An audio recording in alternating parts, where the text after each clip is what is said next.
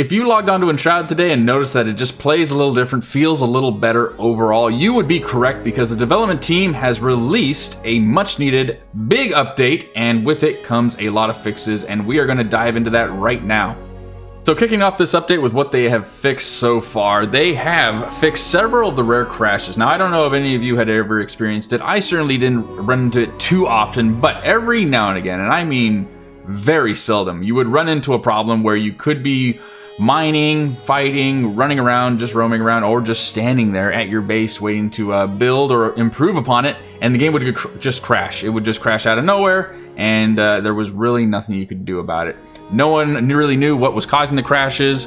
However, and again, they were incredibly rare, but they have fixed that. The next two items on the list that they fixed, which is a very nice addition, is the fact that they reduced the CPU load for the idle servers and improved performance in large player bases and large crop fields. I don't know if you noticed it, but if you were getting into a group of friends and you guys had large crop fields and you were trying to harvest that, it would certainly lag a little bit, and especially if those people that have these epic base builds and you would go inside there was definitely a little bit of lag, but they fixed that. It's looking great, and it's a very much welcomed addition. Something else you might have noticed is the fact that they've redistributed roaming enemies in several areas for improved balancing. It wasn't very common, but every now and again you would go to a lower level area and or a higher level area, and you would come across enemies that just didn't match the level that you needed to be in. You'd go into a area that was maybe good for like level 7s, level 10s, and then you would run across some pretty high level enemies that would give you a run for your money, and it wasn't correct. So they fixed that, so you shouldn't be having any more problems with that.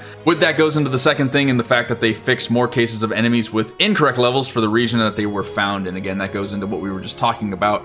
Higher levels and lower levels in the wrong regions that you would run into. It was kind of annoying, but again, it was also kind of a rare case, something you didn't really run into.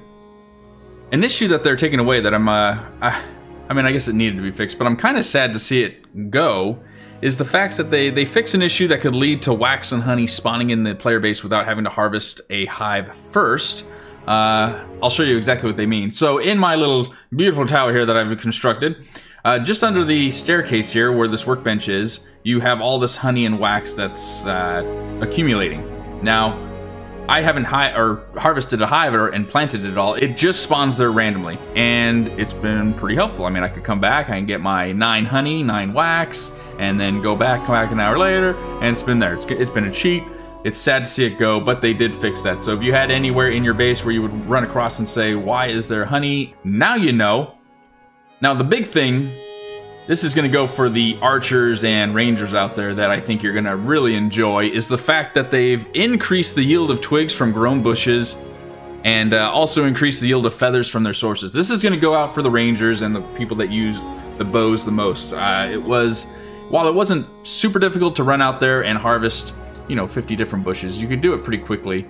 The fact that they're going to yield more twigs, it's going to save us a lot more time, is a nice addition. But the fact that they fixed the yield of the feathers, that's what's going to help a lot. It wasn't uncommon to kill a bird and you'd get 1 feather, maybe 2, and you would have to kill so many just to be able to get the arrows that you wanted. So the fact that they're reworking the yield amounts for twigs and feathers, that'll help the rangers so much. Such a welcomed addition. Thank you very much, developers. I am a happy man now when it comes to that stuff.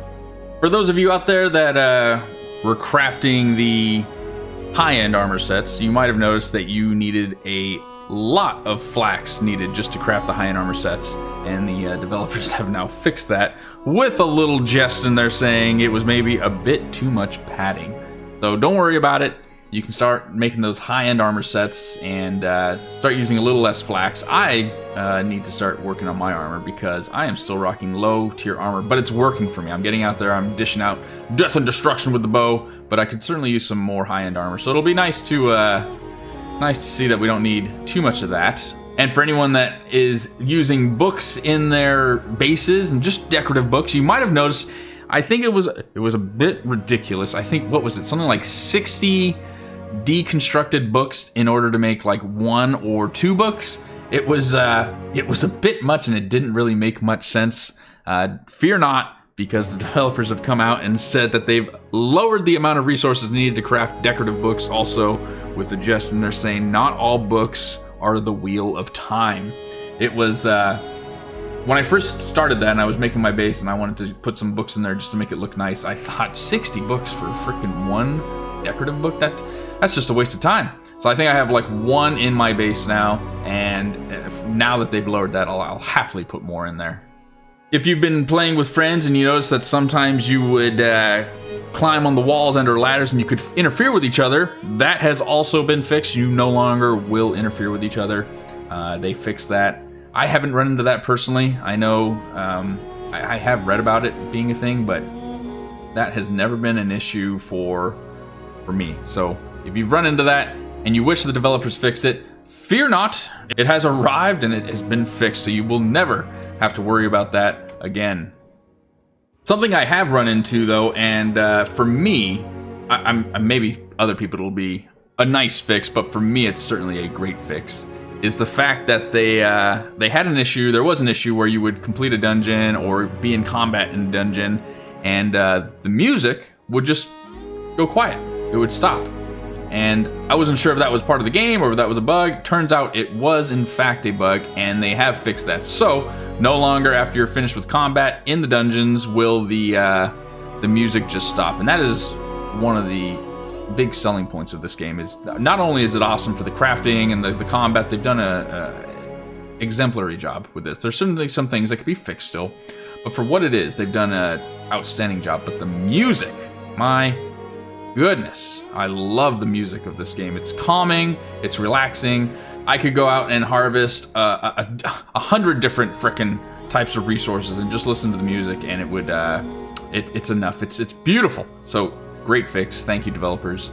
Something they have in here is one of the things that they fixed or they tweaked in the game world portion, is that they polished several points of interest. Now, I'm going to be very honest with you. I have no idea what that means. I have been looking around, and maybe it's just because the update is a little new. If you happen to know what they mean by that they've polished several points of interest, please comment down below.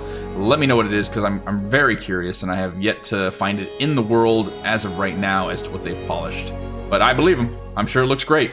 Other little gameplay things that they fixed for you builders out there. The castle wall blocks now have the same maximum stack capacity of 5,000 like the other building blocks. They fixed some rare cases where looted weapons had an incorrect item level, and they also fixed cases where doors or open doors would block arrows or other projectiles. Could certainly be annoying when in combat, having to deal with the fact that you're trying to shoot through an open door and it is blocking your projectiles. It made no sense, but they fixed that. Overall, super happy with this update. It's certainly made a noticeable difference just in the gameplay and general gameplay of how Enshrouded is running. Really happy where the developers are going with this. If you guys are happy with it, comment down below. Let me know what you guys would like to see and be fixed in future updates.